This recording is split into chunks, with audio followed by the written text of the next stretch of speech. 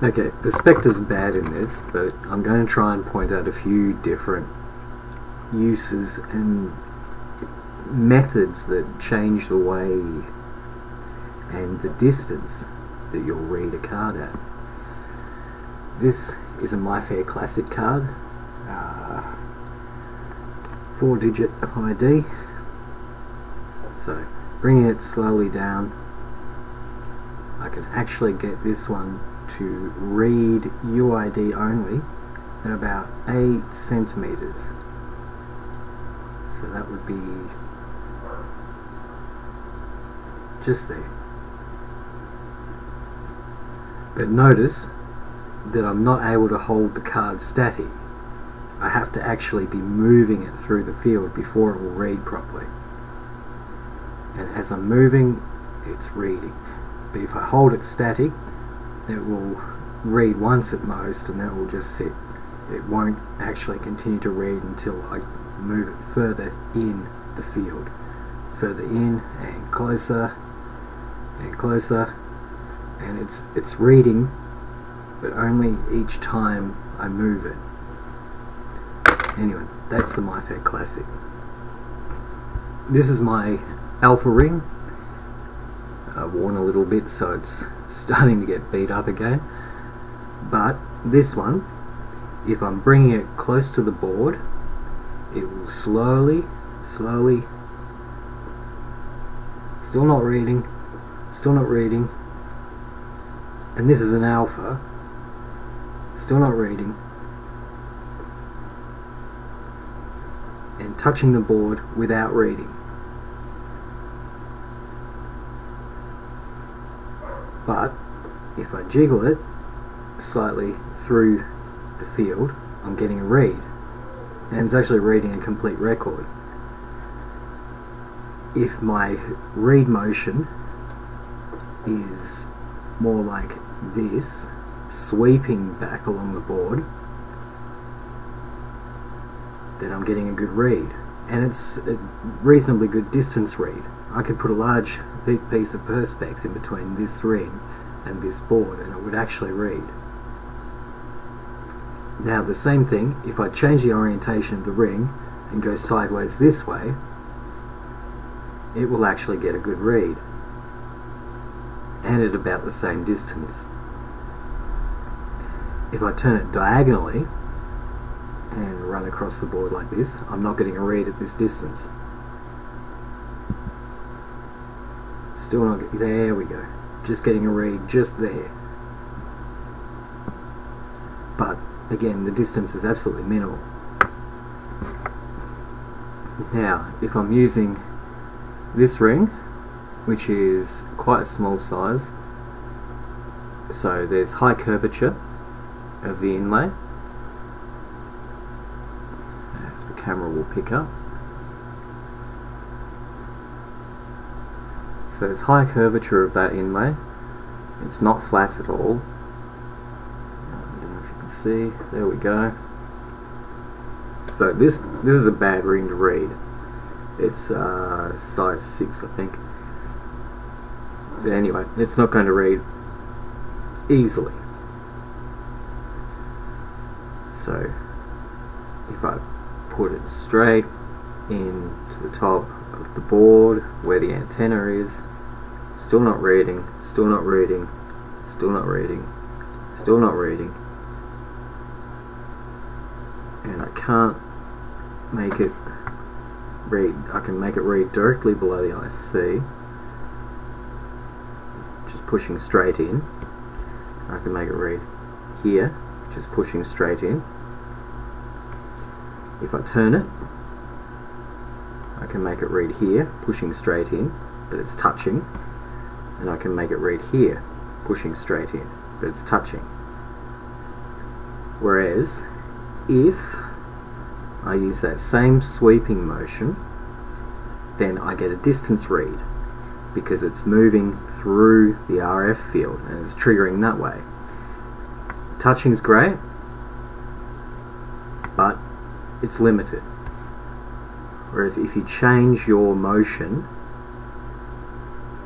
to a slow sweep through the RF field generated by the PN532 board, then you get a lot more success. These aren't meant to just be tapped up against a device.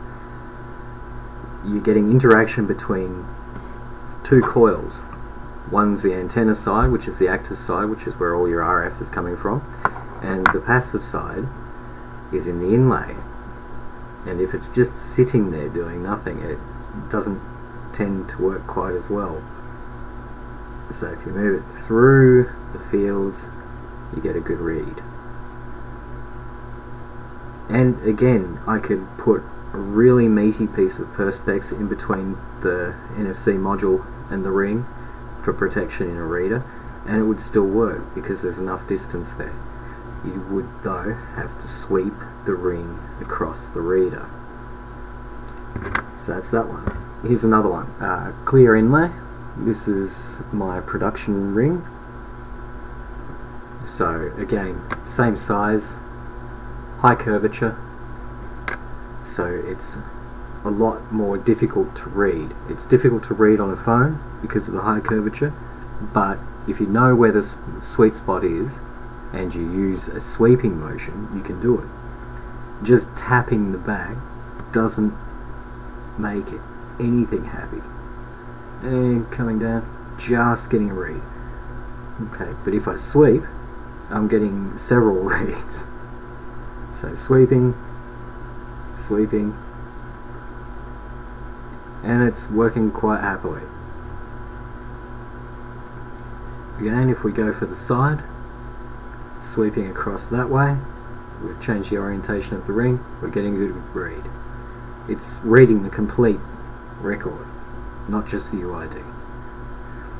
And your phone or other device is exactly the same. You have to sweep the device through the sweet spot.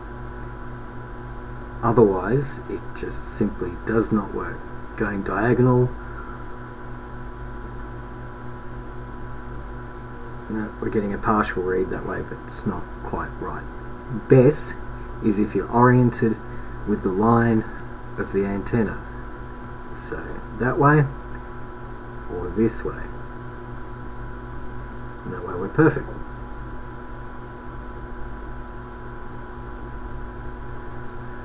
Okay, so that was a big alpha reading exactly the same height as small classic rings on the PN532 Elechouse V3. I can do a similar thing with this card, where if I'm bringing it down the wrong way, it won't read until it's within around about 40 mil, which is crap for that card, especially when I had it reading at about 80 mil before.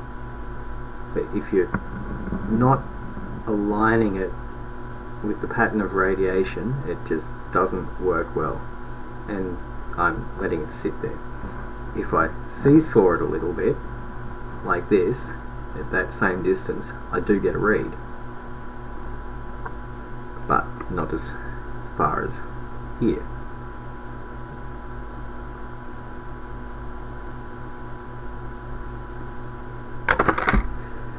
And it can be as simple as that, or it could be as simple as not twisting your wires,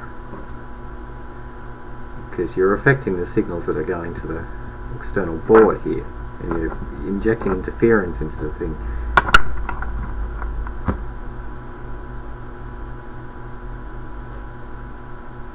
Same height as everything else was, not getting a good read. And that's purely by twisting the wires. Yeah, no read at all. If I touch straight on top of the IC, I'm getting a read now. Again, just you have to be careful the way you set your gear up.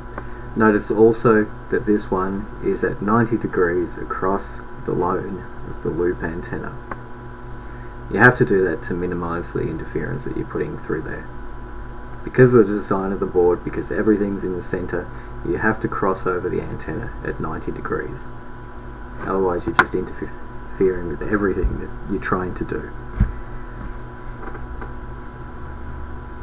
There we go, good read, reasonable distance. Once more with this one. Yep, good read there.